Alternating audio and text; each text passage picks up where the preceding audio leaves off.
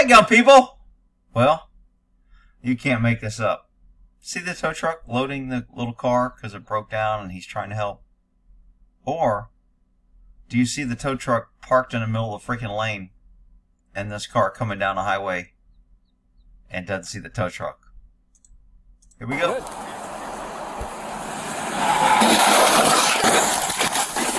At their line 250 rollover. 92nd EMS immediate roll.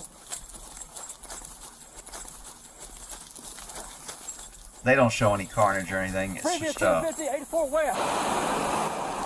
Good. So I tried to see where this one was coming from. So she's way back here. I think she's overtaking this car. Maybe texting. She's a 21-year-old female. She's in the fast lane. And the speed limit, I think, is 65. So she's back here behind this car, obviously overtaking. And she does end up impacting this car a little bit. Doesn't cause a crash, but she does hit the car. So the impact is right as she lands. I think the rear bumpers touch, according to the police report. I think they give a slow motion version here. So it looks like maybe at the last second here, she sees it and tries to go around it, but it's too late. So where did she see it? I'm trying to look at the angle of this car here, because when you hit your brakes, you have weight transfer, and all your weight goes to the front wheels, and it goes down. So it looks like her car is pointing down now. So it looks like she probably hit her brakes here. Let's see if it'll show her car. She might be braking all this time right here.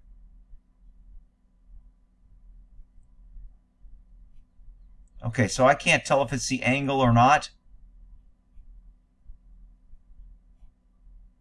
Yeah, I can't really tell. I was looking to see if the car... Maybe the car doesn't look like it's braking right here.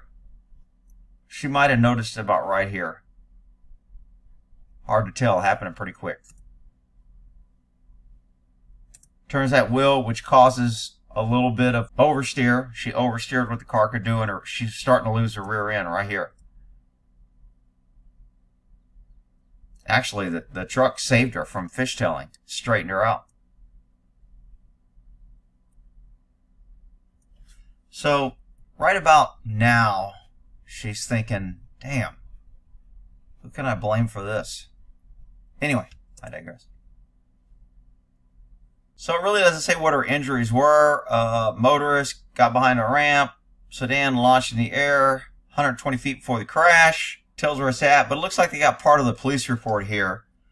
And according to this accident report, driver number 1, for those who don't know, in a police report is always the at-fault vehicle.